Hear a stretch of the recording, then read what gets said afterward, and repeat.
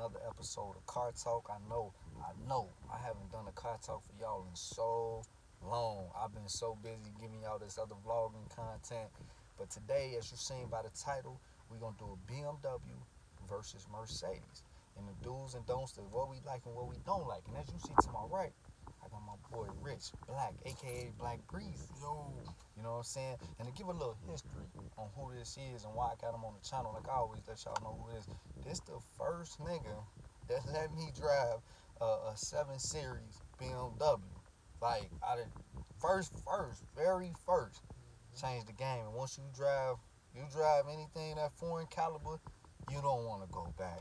You don't want to go back. At all. That a regular American shit, you don't want to go back unless it's you talking Challengers, Dodges, Corvettes, you know what I'm saying? Stuff like that. That's more cool. That's like more cool. Like that's a toy versus a luxury. It's a big difference. It's like comparing apple and vegetables. You know what I'm saying? They both good for you. You know what I'm saying? Real. I like that. He say they both good for you. I like that. It's a different ball game. Different ball game. Like if I see myself spending, a demon like $6-7 grand. I'm gonna spend a little extra. Me personally, I haven't done it, but I spouse spend that type of money. I never finance car in my life, but if I have, which I do, I will lease it. Recommend that. Lease it, you get rid of it. You want rich nigga shit. Okay. But if I would, I'd rather spend that extra $30K and get like a new S550. Cause me personally, it's like a house on wheels. And I know me, the type of person I am. I love to drive fast, man. I kill myself. Demons, Hellcats, I might get one in the future, but that and motorcycles, I try to stay away. Especially motorcycles. I stay away from that shit, bro. I like the cruise. Yeah. I like the cruise. But don't tweak now. Them foreigns get up. They get up. You be doing 80, 90. What? You be doing 80, 90 not knowing you doing 80, 90. You be like, damn. Yeah. Okay. But you so smooth. Spaceship. That's real shit. But yeah, man, it's the first guy that ever let me drive a BMW. We talking 745. We talking big boy. We not talking no baby little small. We talking the big boy BMW. Man, how old? I was like 16, nigga. Yeah, we was young, bro. And you was young as fuck too, bro. Yeah, that's almost there now. Going on a decade. Yeah, bro. We've been doing shit for long time. And I be trying to tell y'all this, man. I just started picking up the camera and really just starting to vlog this because people start to let me know this ain't normal. I thought it was normal doing this shit for so long. It's a blessing. Big blessing. So, we gonna get into the topic at hand about BMWs and Mercedes. I've owned them BMWs. You own BMWs. We both own Mercedes. Shit, you still own the Mercedes right now. You know what? To be honest with you, bro, I love BMW. I love Mercedes. I will always go with Mercedes over BMW because I feel like the maintenance. All BMWs have the notorical oily problem. A whole lot of shit. And not only that, it's like that it's just a maintenance. It's a maintenance problem. No matter, you go get something fixed, you right back in the shop. Mercedes has longevity. I feel like once your warranty's up, stay away from it. Yeah, stay away from it. If you ain't gonna get an extended warranty, if it don't qualify for extended warranty, stay away from it. Yeah, that BMW. Now, my favorite BMW, we all know, is the 7 Series. Love that shit. The new one, that motherfucker is amazing. But I love the new 650 coupes. Okay. And I love the 650 photo coupes. And that's what they say on the title, like the CLS and Mercedes. On the title, it says photo coupe. You know what I'm saying? That's what it's. A lot of people don't know that. You probably never touch the paperwork on your car, but if you touch the paperwork on your car, it says four-door coupe. You know what I'm saying? So that's some real slick shit. That's some real player shit. It's real slick. Me personally, before they drop these new body S550s and the new body CLSs, because I had the older CLS. I really like the older body of CLS more than the new one. It's kind of similar, but I like the older one. It's more slicker. You know what I'm saying? On my channel, and that's what I talk about all the time because they know about my S550, right? And I could have went and got the brand new one. You know what I'm saying? Got that new body style, but I didn't. And like I explained to them, it's because I don't like it as much as I like that big elephant. You know what I'm saying? That bitch sit up with it's damn near like the wide body on that bitch with the little humps and everything. I'm like, the new one ain't got that. You feel me? Like this shit ain't got that. It's something about them, the older ones that it's just like I like them better. You know what I'm saying? Like even with the Maybach, bro, the new Maybach, I don't like it as much as that the old big ass original Maybach. It's a different type of boss to me. I actually, when I got in the first 550, the new one, and what I love about it though, well, first of all 550s, I love the interior lighting. I love that shit. With the new ones, I love how they put in the seats in the back. That shit just so fucking slick. And then I love that fucking stupid ass screen. Like with these new cars, they do the dashes are just unbelievable. Now that XJL out here, that was all digital dash. Yeah, now that was hard. That shit's so fucking slick. It was hard. I love that digital shit. That's just game changing shit right there. You know what I'm saying? It's a fucking screen. It's a computer. Like literally, you know. You feel like you feel like you in a fucking spaceship. Yeah, definitely. And then all the buttons and all that. You be like the Q7, like not the Q7, the A7 we in right now. It has the digital screen in the middle of the speedometers. It's not a whole full display. But car head niggas like me and you, we know Audi has always been behind on like technology. Yeah, and the interior. It's so plain Jane. I hate that, and I hate that about BMW. Since we own BMW has the fucking ugliest interior, bro. Like that shit's sick. Like the 650. Imagine if they made the interior like how the 550s do. It's like, fucking them up, and you know what's crazy? Even the fucking i8. Look, they made it so basic and plain in the i8. Now that bitch finna be like $40,000. Yeah, I'll still go get one. But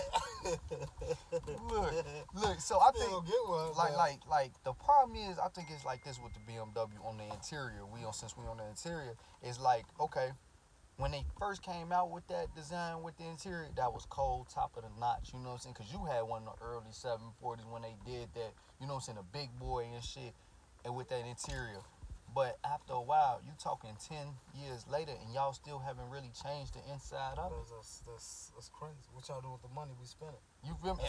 What the fuck are y'all doing with our money? Motherfuckers, you cashing big checks on that motherfucker. Y'all got a little money to put in there, you know what I'm saying? Look, and that's crazy, because you still looking at, bro, even going to a 16 of a BMW, and it's like, what the fuck is going on? Like, y'all still got this same old ass inside here? Like what is going on with that? They thought this shit was cute. They put a little screen, like right here, like how this. They thought that shit was cute. That shit so cliche to me, man. Fuck out of here. Put a little screen. Like, put a little screen on there. Niggas love screen. Say Black Friday, they going to buy TVs. They got a little mini TV and they shit. Hey, what niggas used to do back in the day? They used to go and modify their cars just to have a little screen in there. So what now, they say? They say, let's do it. Let's do it. Let's do it. Let's just put it in there. This is an in-dash. Yeah, it's an in-dash. Don't worry about it. Went to the swap and got this. Look, that's what they did. And threw it in a $100,000 car. Right. It did. So that's a downfall of BMW, because just like you, I love BMWs too, because they still beauties. But it's just the interior mechanically. Yeah, that's the big one. Boy, the mechanically is the biggest thing. Is the biggest And problem. they fucking headlights ain't shit. Come on, for them angel lights, like anybody know the halo lights, angel halo lights, like that's when you turn your headlights off. All BMWs have those circles, which look sexy as hell at nighttime, man. That shit look fat, but they notorious for going out too.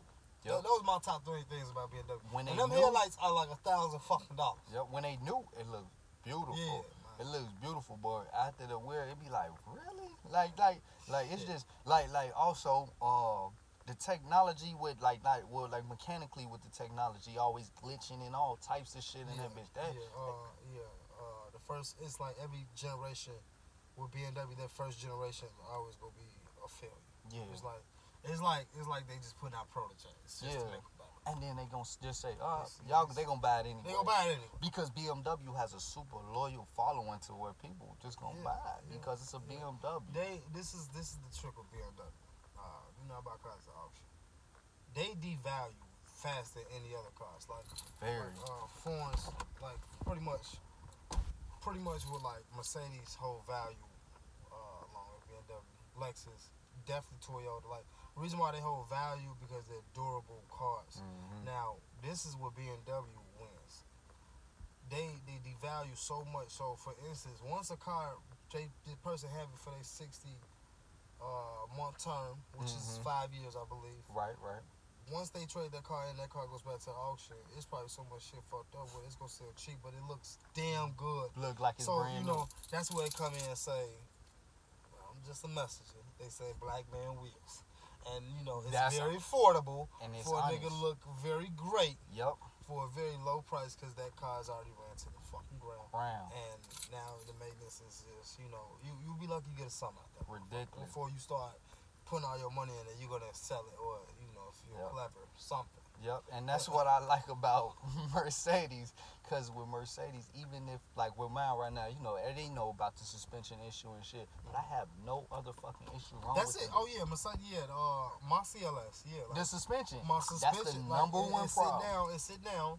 Now, it can be two things with that. It can be the hose, and you pray to God it's a hose, or it's a bag. That bag is... And that bag is a motherfucking bag. Yep, yeah. That bag costs a bag. Yep, that's the truth. But only thing, though, like we keeping it 100. We not just going to say all the pluses about Benzes and how we love them. So we telling you the negatives, too. It's that suspension. And it's documented here on my channel. I'm telling y'all see this shit. That bag is like... That's a huge problem that's Benz has with the suspension when they switched over to that air ride suspension shit. Yeah, that shit fucked shit up. It fucked shit up.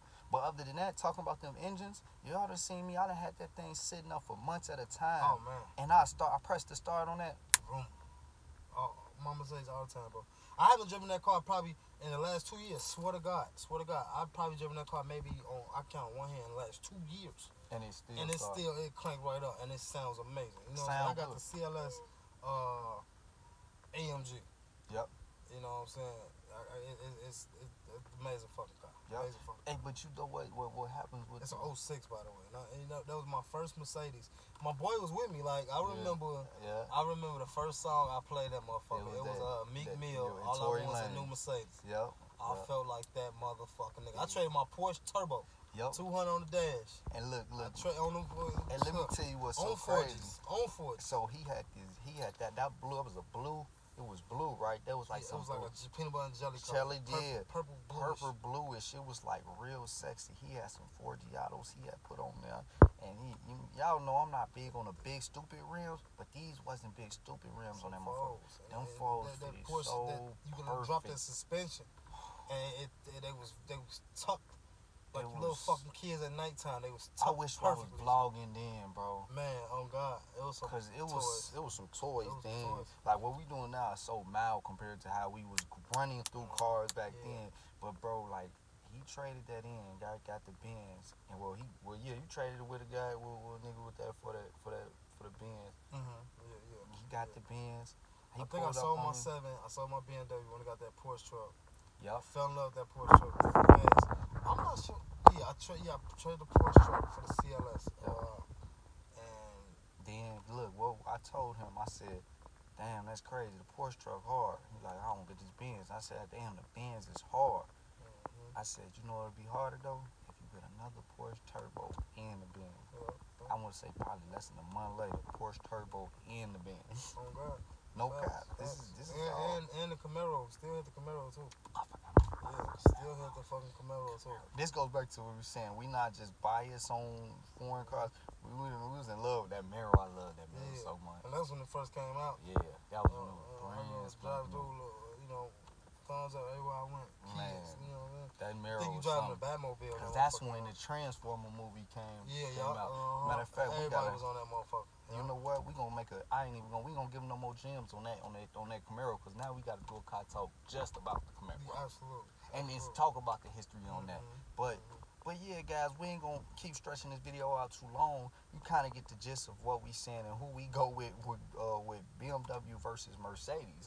It's very easy. Mercedes, yes, you have suspensions issues with the Mercedes, but guess what? Everything else is gonna last on that. If you want a good engine, that right there is that's a demon. You're going to see that on the channel real soon, But we ain't going to talk about that either right now. But yeah, the suspension issues that come with the Benz, it's expensive. But when if you fix that suspension, you ain't gonna have no other problem. You ride. You in there. You in the game. Comfortable. Very comfortable. BMW on the other hand, you might have an engine overheat, an engine leaking. The electronics in there might be tweaking a little, but guess what? It's gonna look good though. Oh yeah, it's gonna look good though. It's like an ornament. It's like an ornament. If it sit there, it look pretty just sitting up. Just hanging around. Just don't start that bitch. Don't start it. Cloud of smoke. But I ain't gonna lie. This is gonna be weird for y'all. My favorite 3 things about Mercedes, and I'm not gonna say like major shit because I already said my majors, but on the key you hold the unlock button, it rolls all the windows down. That shit's an amazing feature. Besides, like in the summertime, to let all that heat out before you turn your AC on. That cool off way quicker. 2 that I love about Mercedes, I love that motherfucking mirror tint. I don't know what it is. I love that shit. Yep. And 3, I love the night vision drive on the editions they put them on. Yeah. Man. And that's the one that I'm mad on the interior design. 4 things. I'm sorry. Oh yeah, the interior design. Just a Benz, nigga. It's a Benz. I'm mad I ain't got night vision on mine. Man, I low key think you can get it modified easy. Yeah. It's actually really easy. It's real easy to get it modified to do it, but it's just like damn. Yeah, I might as well just don't do it anyway. You know, so we don't even sell them, man. We collect. That's it. We sit on like cars when they come like certain shit. Like a lot of people like, why you don't sell your Mercedes? One, because it's just a good fucking car. You ever hear somebody say like, just because it's a good car, you don't care how old it is? It's just a good car. It's a good car. Bro, I tell them that all the time on the channel. They be like waiting for me, like, when you gonna do it? It's my, like, why you don't just sell it? Well, no, that's my baby. It's just like the white folks do, man. They do it. They do it. They say they shouldn't. Then 20 years from now, get another one. 20 years from now, they sell it. Generation one. Got this when I was. Got this, you know what I'm saying? Why we can't do the same, you know? But guys, so we're gonna end this video here, and I'm gonna catch you guys next time. I'm gonna put his Instagram in the link below if he want me to. The sun go down. I'm finna disappear, man. Say, that's why I gotta hurry up kill a video, because you ain't gonna be able to see him in a minute here. But yeah, guys, so I'm gonna put his Instagram in the link below, and y'all stay tuned. More car talk coming soon, more content coming soon. Got a lot of more legendary stuff for y'all, so just stay tuned. See you next time. Peace. I had to run him up. You fuckers, I cannot. I had to run him up. I had to run him up.